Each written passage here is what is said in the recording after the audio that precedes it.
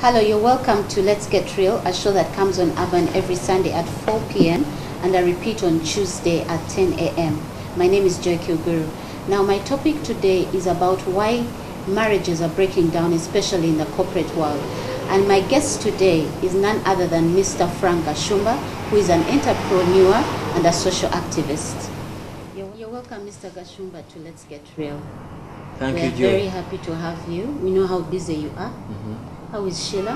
She's doing good. That's nice. And how have you been? I've been well, thank you. Good. How was your weekend? My weekend was fine. And You had fun? Did you go to church? Yes, I did. Why do you go to church?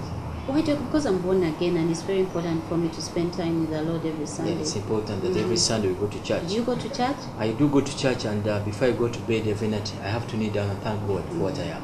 That's true. Yes. Because He has blessed you, so you need to thank Him. Yeah, the only way how we can thank God is kneeling down before we go to bed, thank Him for what He has provided, and ask Him for more. Amen. Because we also want to own planes. Yes. We also want to own houses in California. So, you know, Frank, I've known you for quite a while, so there are times we do meet and we talk about certain issues. Yes. Today, it's about why a marriage is breaking down, especially in the corporate world. Yes. And I thought it was great for you to be on the set today, because I know that you have been observing over a period of time as well about what's happening. So what can you tell us? First of all, let's look at life is changing every day. Those days of our parents, women would stay home every day to really work for their families, but it's the opposite of today. People in the corporate world work from 8:30 up to around 7 p.m. So they have to balance the two, their families and their jobs. At the end of the day, you have to sacrifice one. Why marriages are breaking up today? This institution called the marriage, we are not prepared for it.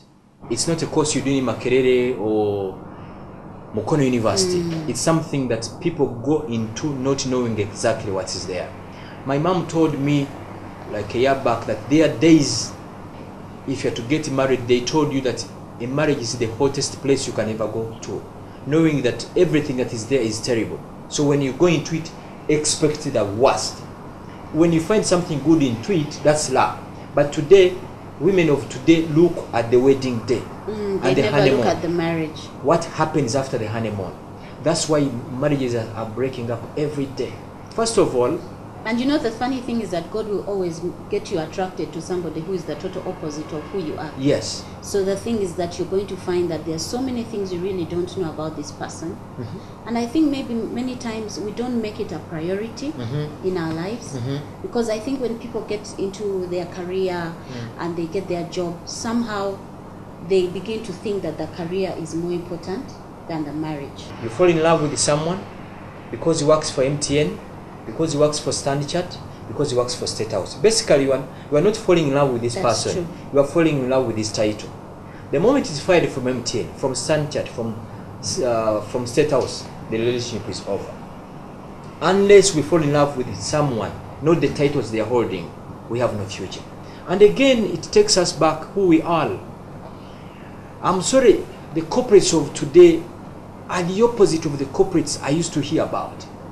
Corporates in Uganda value their jobs than their families. If there was an option choosing between a family and their job, they would rather leave a family. And at the end of the day, if you lose your family, the chances are 90% you are going to lose the job. And on this planet, our first assignment is our families. That's God true. first, That is second true. is our families. Yes. Unfortunately, it's not there. And they don't blame these corporates. They don't have a fallback position. Your relationship is not working out very well. There's no one you're going to talk to.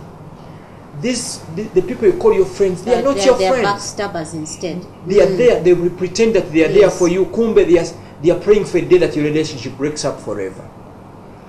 In Africa, we used to have sengas. It's no more. Meaning, if you have a problem to do with your husband, you have to go to your sengas and they will advise you what to do. Of recent, even sengas have turned out to be the opposite of what they're supposed to do. Our aunties would rather see your marriage crumbling than supporting it. Churches, those days, if there was a problem, you could go to a reverend, to a pastor to pray for you. Of recent, pastors are hyenas. I don't think you can trust your wife with a pastor in Kampala. We know pastors that have married people who who are taken to their church to pray for them. So it's a very complicated situation. You have no someone to lean on. You have no reverend to pray for you. And actually, some pastors to pray for you, you have to pay for them. You're getting me? Yeah, because of course you have a good job. Wonderful. So they know that as they continue coming to your office, you see, they don't even want your problem to end. Because if the problem ends, then they will get no money from you. Joy, so they still want you to keep on coming. They come to their offices and say, I'm praying for you. But the point is, he just wants money. And he has to make sure that the problem continues for a long time. I agree with you, Joy, that actually you've made my day. It's a continuous project. The moment Franco, Joy, the relationship is stable, this pastor won't be making money. So it's going to put there a scenario whereby your problems are forever.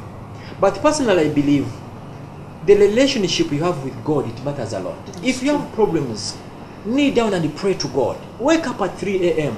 Pray. Yes. That have a problem. Let me tell you, miracles happen. But if you try God and things don't work out, you try relatives. This man cannot change. This man drinks from Monday up to Sunday. This man is not supportive to you. You've tried each and everything. There is no sign of hope in your marriage. Simply pack up your bags and go and start a new life. There is a study that was done in the US recently. People who are happily married now, they're in a third marriage. You get your first husband, it does not work. The second marriage does. The third one, do you know why? Why is it the third one? The third one, you know your own weaknesses. Before you can even blame your husband, who are you yourself? You can shift this blame to your husband. Kumba, you are the problem yourself. That is true. And many times, by the way, we are the problem. I always tell friends. Yes. Joy, it's some. I always tell friends, go to your bathroom, have a shower. After having a shower, you have a mirror. Remain naked. Look into that shower. Look into that mirror. Ask that person you see in the mirror, would you love that person? Is there anything you admire from this person? This mirror will tell you. If you have been cheating on your husband, this mirror will tell you that you've been cheating. If you drink Monday to Friday, this mirror will tell you. So before you can even blame your husband or your wife, are you the right person? Because I think there are too many blame games. You know, everybody wants to shift the blame to somebody else. They never want to take time to actually look into themselves and say, am I really the person that do I deserve to be with him? Am I perfect? So there's always this denial thing of but they call it shifting the blame. Yes. You always shift the blame to your mother-in-law, to your sisters-in-law, or your brothers-in-law. But you've never sat in a living room or your office and say, honestly, this person called Frank Gashumba, where is my biggest weakness?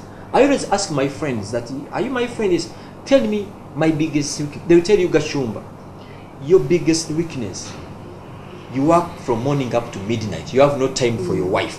Now I know it myself. I've changed. I can always spare some time for my girlfriend or something. But again, it goes back to what you have just said. Before you can shift this blame game, are you the best? Before you got married to this person called James Peter, were you ready for this marriage? Women of today get married because all their engagements are getting married. Women of today give birth because all her orgies are have children. You're getting me? Basically, he's looking for a man, a father of the son, but he's not ready. For example, what makes you a man is not the ability to make a woman conceive. Because to me, the easiest thing a man can do is to make a woman conceive. Any idiot, any fool, any baboon can do that. Can do that. Yes, but that won't make you to be a man. But what makes you a man is the responsibilities you carry on. For you mothers, any woman can go to Mulago, to Namirembe, to Zambia, to IHK and deliver. But what makes you a mother after delivery? What do you do? When you wake up, do you go in your children's bedroom and see? Do you prepare breakfast for them? Do you call home to find out that my children had lunch? What time do you go back home? But the corporates of today, their children are being raised by maids and shamba boy. If they want to see their mother, they watch TV. If they want to listen to their dad, they listen on radio. Give children unlimited liberty. You are going to pay price for that. You cannot tell me my maid does know my children better than me. It's impossible. There is no way you're going to tell me that my daughter is a driver that takes my daughter to school. Look at the scenario. You have an 18-year-old girl, and the driver that takes her to school, he's 20 or 24. So there are going to be an attachment between your girl and the driver.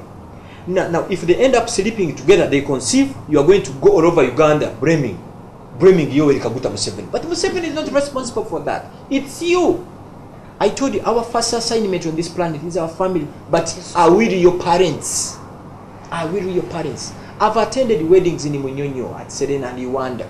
Billions of money spent on weddings. But 6 months after the wedding, you find Dennis. You ask Dennis, how is Joy? You say, Joy, don't even tell me about that idiot. But what happened? You separated. Do you know what? They were not prepared. And I always tell my friends, who even are watching now Urban TV, if you're not ready for marriage, please, please don't go into that institution. It's not working for a read, because if you do work for a read and things are not comfortable there, you can switch to another company. But the moment you have a ring on your finger, that's a permanent job. It's not subject to debate. If you're a mother, your first assignment should be your husband, your children. Then the job should come in next. Amen. I know that I think we have our priorities all wrong. Because I think now the career has taken the place of, because I think women also being empowered. The lady has a good job. He doesn't want to buy anything in the house anymore. Then why would you marry such an idiot? But you didn't know in the beginning. That's it happened along That's the a way. lie. The moment I start dating Joy from day one, you are going to know. Not really. Let me give you an example. I've been in a relationship with a lady called Joy for a year. You are going to know that if I have a problem, Frank will be there for me. I have problems with my rent, Frank will even pay half of it. I have Umeme bills, he's going to sacrifice some money for me. I have problems with fuel, he's going to help me buy fuel. But you've dated a man from January to December, he's a Mukonogamu. He's not supporting you. He's not supporting you. He's not supporting your family. How would you expect this person to support you in the marriage? It's the opposite. That's why many men of today, they're looking for you ladies who work in those big offices. Do you know why? You have a 6-digit salary. He's assured that Joy works for, let's say, he works for a big company, they pay her 6 million. This man won't even work. His duty will be to come home and sleep. Joy, you are going to end up paying school fees for your children.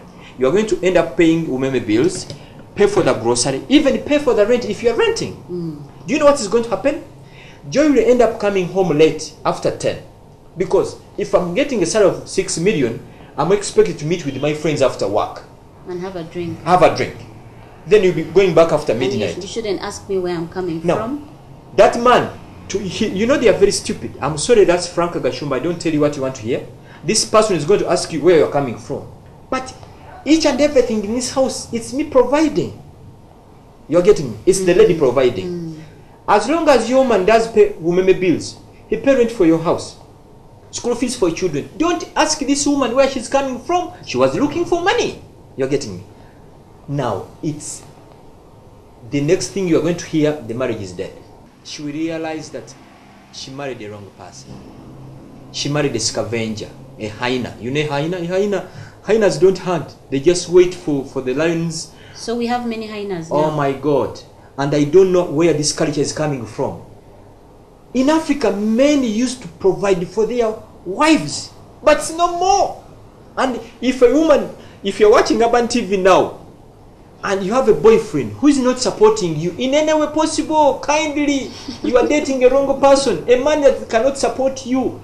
Even in the Bible, even the Quran, men are supposed to be looked after, but it's the opposite now. So this woman you talked about, the moment she realized that I've been dating James, sorry, we are married with James, and James, I call it value add. He's not adding value to me. He's going to get Frank Gashumba. That's true. Simple. So Frank, we have to go into a break. We'll continue after this break.